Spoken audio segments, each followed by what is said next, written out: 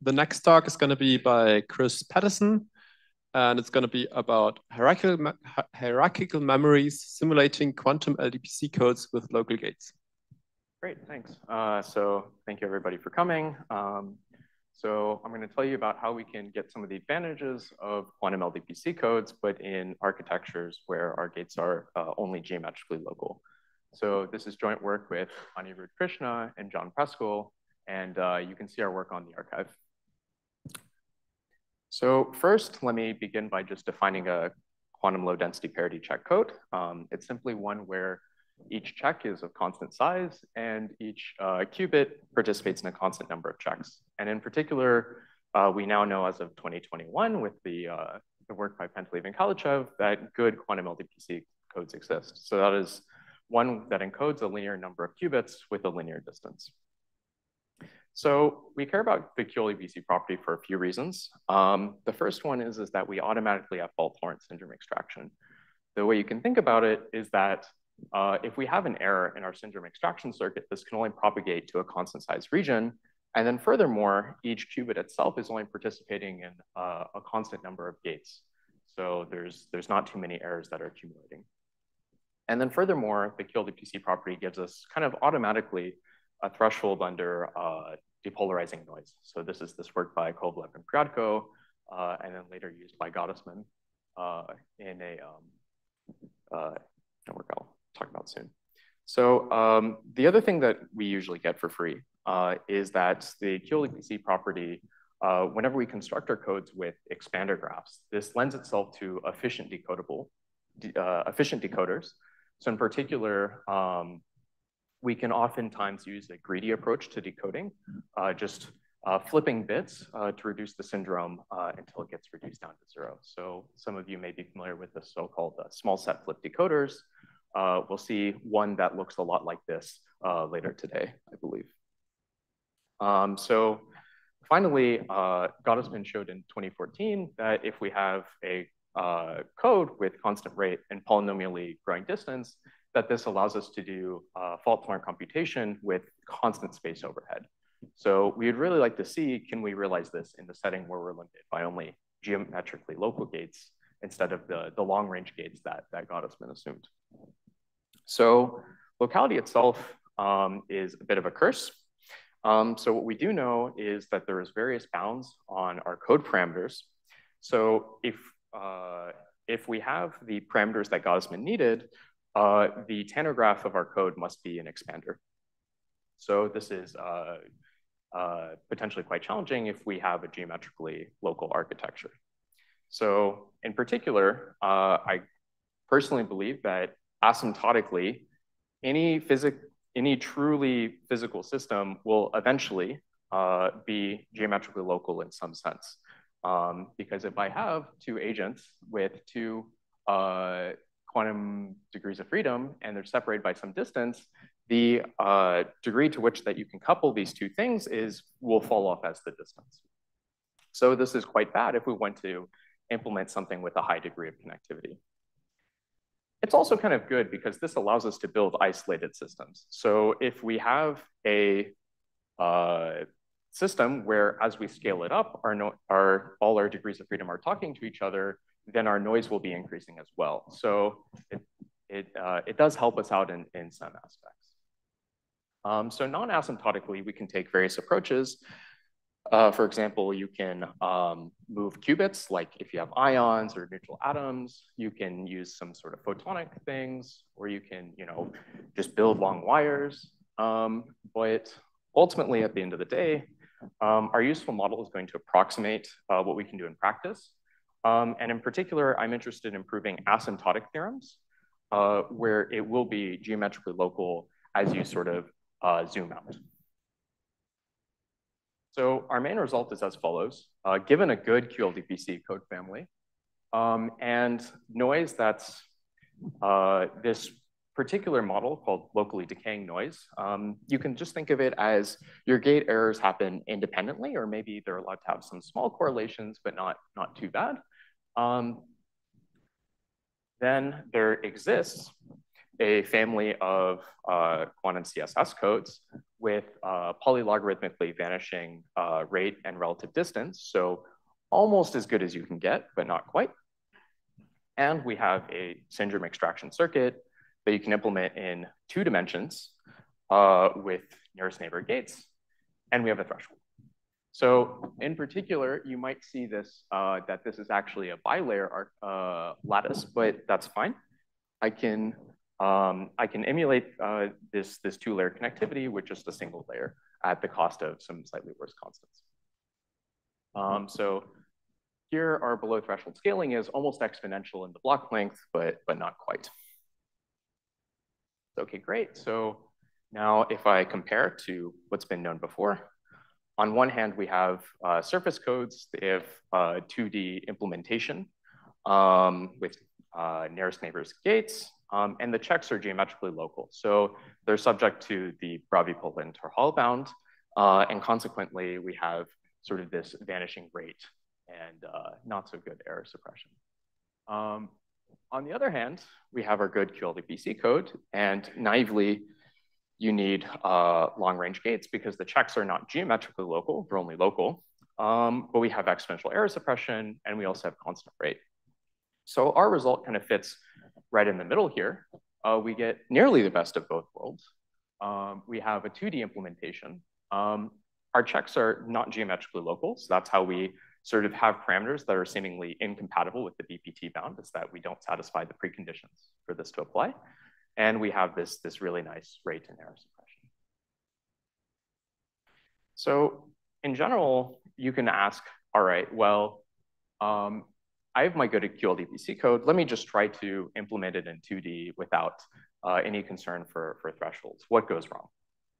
So we know from this work by Delphas, Popperland, and Tremblay that there's a space-time trade-off for any good QLDPC code in the syndrome extraction circuit, that if we don't have a large amount of installers, then we're stuck with the square root n depth of our syndrome extraction circuit, and there's no way to get around this. And the intuition is quite nice. Essentially, whenever we need to embed into 2 dimensions, our Tanner graph, and in 2 dimensions, the 2-dimensional, like a 2D graph, is not expanding. And in particular, there exist regions for which the number of vertices in this region and the boundary of the region are differ by quite a lot, by a polynomial amount. So in particular, here I found some region B where its boundary grows as the square root, whereas the size is linear. However, we know that if we have a good quantum code, the amount of connections outside the region, our Tanner graph must be an expander. And so we have a linear number of connections that we need to implement. So this looks something like this, where we have a large number of edges, a linear number of edges, and we have this square root number of gate or sort of connections that we can implement these things with. So that's how we get square root. So what we'll do is, as a first step, we'll just try to implement this thing naively. So we will start with our syndrome extraction circuit that requires long-range gates, and we'll just implement the long-range gates by doing a ton of swapping. So we'll, in particular, for any single 2-qubit gate, we'll take the targets of that gate, bring them together, and then use our local operations in order to implement the gate. And so kind of what this looks like is first I'll construct this circuit later, but let's assume that we have, and so in particular, what's gonna go wrong is that the depth is gonna be quite large. So we have our square root n by square root n lattice, and we populate it with a bunch of qubits. And what's gonna happen whenever we do the swapping is if we saturate the DBT bound, we're gonna have this polynomial depth circuit. And in order to have a threshold, we need that the noise per unit time is constant. And so what we're going to do is we're gonna replace every qubit by a surface code of size just large enough such that we get the constant error per syndrome extraction cycle of the LDPC code. So first, I need to construct for you this syndrome extraction circuit. So let me do that. So with the long-range gates, the way we do it is for every operator, we're going to, for every check to measure, we're going to introduce an ancilla, do some entangling gates on its support, and then measure the thing. So we just have to schedule the entangling gates. We can do this by solving a graph problem known as an edge coloring.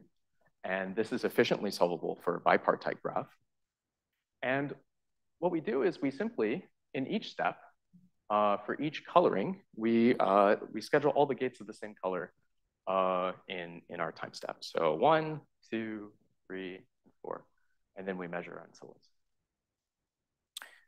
So we have a syndrome extraction circuit that uses the long-range gates. Now we need to make it local. So in particular, I'm going to implement sort of arbitrary permutations. So this is this permutation routing problem.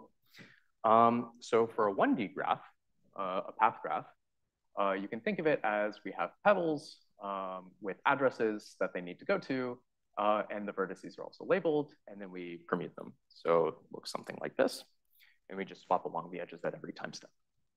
So for 1D, this is actually quite straightforward to do. We just do a what's known as an even-odd sorting network. So it's pretty standard techniques. And then we can use this result of Anekstein and Baumslag from the 90s that tells us how to route.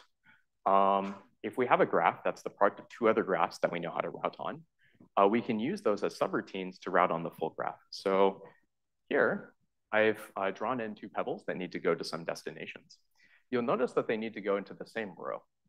So we're going to take a step in G, a step in H, and a step in G again.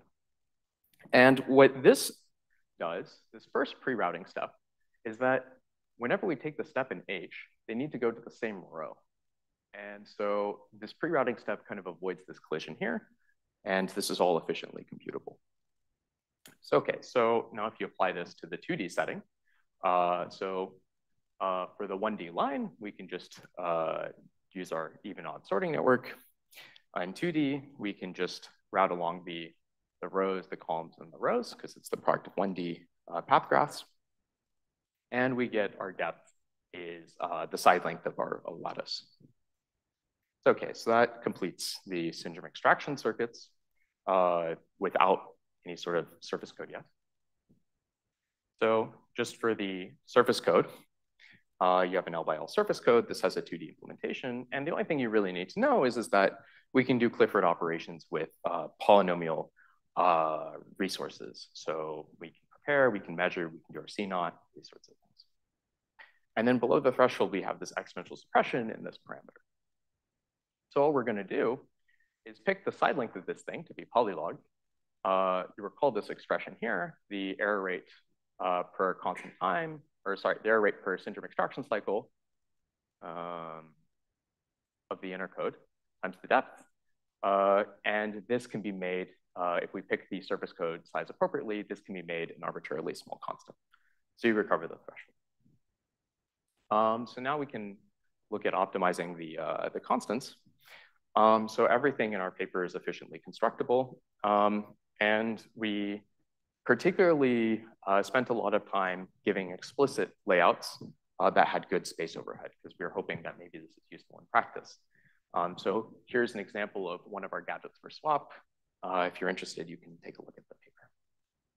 And we also have sort of a tunable trade-off between, if you give us a gate of some length R can be constant, it can be growing, doesn't matter. We can use that to kind of make the world smaller by a size R. So everything gets sped up by factor. And then there's this question of whether or not it's practical. You may have seen Nadine's talk yesterday. This is this soft output decoder for the surface code. And the point was to gain to use this to more efficiently decode the outer code. So in practice, we're going to use some sort of belief propagation or something like this. We use the soft output decoder to give a better prior to BP. And In practice, it seems to be working pretty well, but we don't quite have, I would say, a firm idea of whether or not this is truly the thing we should do. Perhaps with, so certainly in the case of local noise, it gets, local noise surface code is very good at recovering from, but you might imagine some sort of like rare events or something like this. So in the latest experimental paper from Google, they saw these tail events that wiped out patches of qubits, and then some sort of concatenation really starts to make sense. But so I'll say that we really need to look at this a little bit closer and do some pretty hardcore simulation for sure. So just to summarize, we built these syndrome extraction circuits that required the long-range gates. We embedded them, which incurred a blow-up. So we constructed circuits that were optimal according to the TBT bound. And then we cured this noise that we introduced by having such deep circuits by concatenating with a small size surface code. And the analysis itself, so I showed you something pretty sketchy. The actual analysis itself is sort of a coarse-grained approach using some techniques of Gauss-Smith from 2014. And here's our parameters. And the one thing I want to say about this is that, to my knowledge, this is the first time that surface code has been beaten in the geometrically local setting. So that's pretty nice. And there's two observations that I think are quite cool, is that, so one of the things, so one takeaway is that your checks don't have to be geometrically local in order to have a threshold in 2 dimensions. So this is related to a concept known as quantum locally recoverable codes, these QLRCs, where you have sort of something that looks, it's a relaxation of LDPC, where you have each, you have some constant weight checks, but then you also have some larger checks. So you're able to correct a lot of the errors using the local checks, and then kind of the high weight checks do the rest of the job. In our case, our code is not LDPC. It has some constant weight checks, and then it has some log size checks whenever we concatenate. And these log size checks we're not doing as frequently. These constant weight checks we're measuring all the time. So this is also related to this partial syndrome measurement of Pattison and Pattison. The other thing is that just constructing a memory with a high encoding rate and good error suppression is kind of the bottleneck for constructing low space overhead fault-tolerant computation in 2 dimensions. So we also can use our memories as ingredients for sort of new threshold proof with better space trade-offs. With that, I'd like to take any questions. Thanks.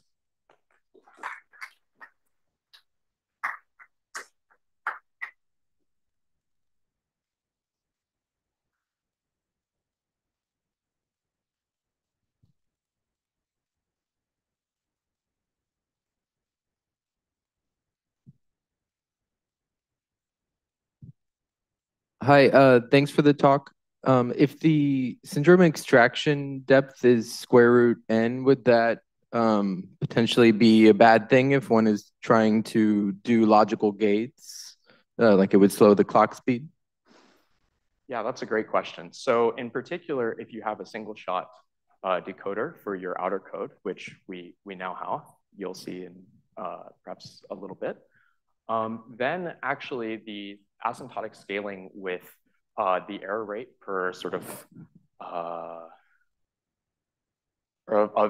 the logical cycle with the error rate is actually the same as surface code, you'll find. Because actually I think it's slightly better. Unfortunately, I can't do this live, but it's better, it's as good or better than surface code asymptotically. In terms of constants, it is worse. Okay.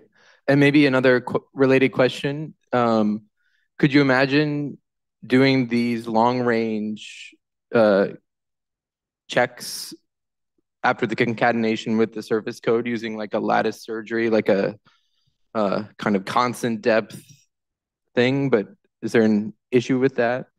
Yeah, so One is that you can absolutely do this with lattice surgery. It gives you worse constants, worse space overhead. You would not want to do it in constant depth because it's much harder to most efficiently use all of the, you would like that your 2D lattice across every cut, you have the maximum amount of entanglement going across it at every time step. And with lattice surgery, it's very hard to do this if you're measuring one stabilizer generator per unit time. I see. Okay, thank you.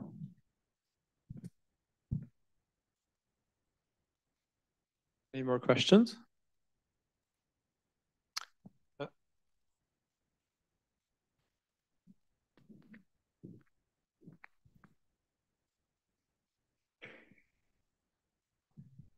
Hi, thanks for the nice talk. I have a small question on the rate parameter. It's like 1 over log n squared. And like in your previous slides, you mentioned that the surface code should be, the distance should be as large as polylog n. So is this like you pick a specific distance of the surface code, and is the rate, is the current rate on your slide the best we can hope for based on surface codes? So there are ways to get better rate than what we have in our analysis. In terms of a comparison to surface code, if you picked so surface code is a 2-parameter family. If you picked a single parameter family that matched our rate, you would have very, very poor error suppression for surface code. I'm not sure if that answers your question. Yeah. Okay, thank you.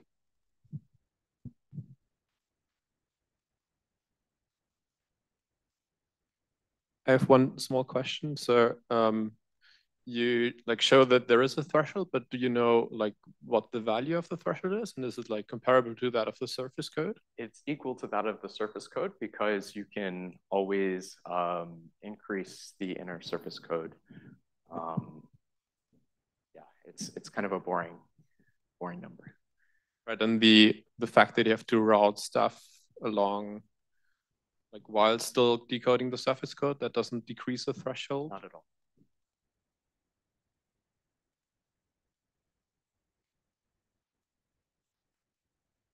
Any more questions? Doesn't seem to be the case. Then let's thank Chris again for the talk.